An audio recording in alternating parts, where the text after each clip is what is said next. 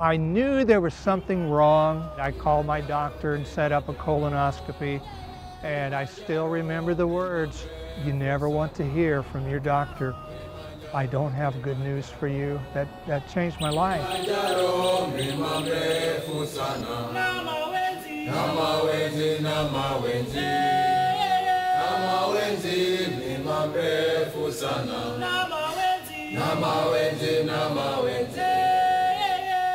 I began to think of what I could do that would make a difference and an impact on a lot of people.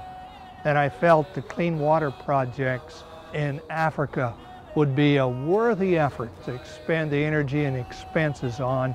I felt this is something that I could leave as a legacy.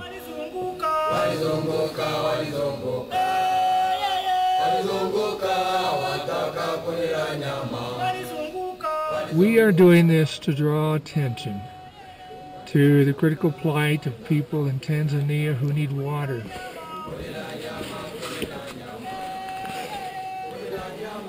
This is what it's like at 15,000 feet, actually higher than 15,000 feet. Looking at the Kilimanjaro glaciers. Beautiful, fantastic sight. We are past Stella Point. In a few moments we will reach our goal, the highest point in Africa. Yay! Made it! We did it! Very, very difficult. Without a doubt, the most grueling physical effort and event I have ever attempted. On top of the world, the highest point, it's an exhilarating feeling of accomplishment and success and joy to be there with my son.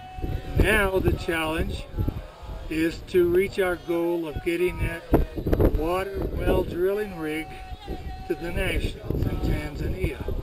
With your help, we can do it. I can't say it was fun. It was not fun, but it was a great sense of setting in motion some things that will touch hundreds, thousands of lives in Africa. I'm excited about that.